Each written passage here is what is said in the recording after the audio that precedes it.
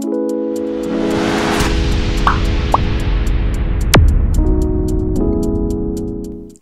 and welcome back, guys. Today we're going to be showing you another trick from the British Gaming, and we're going to be telling you exactly what's going on so that you don't really get confused. Most people after getting silvers they complain, but for us legends who make tricks, we know that a silver is a sign that you are promised or destined for something. You just need to have more gold.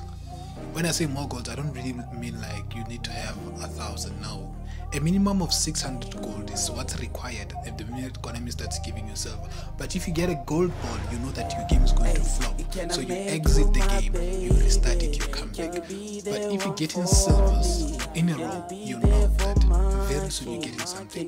I've used this trick many times and I understand that it works for me.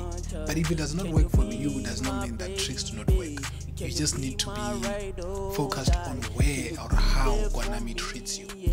Even if I don't die, can you be my ride or die? Thanks for watching, guys. If my trick did not work for you, do not spend over 300 on it. You can always check out Pest Clinic.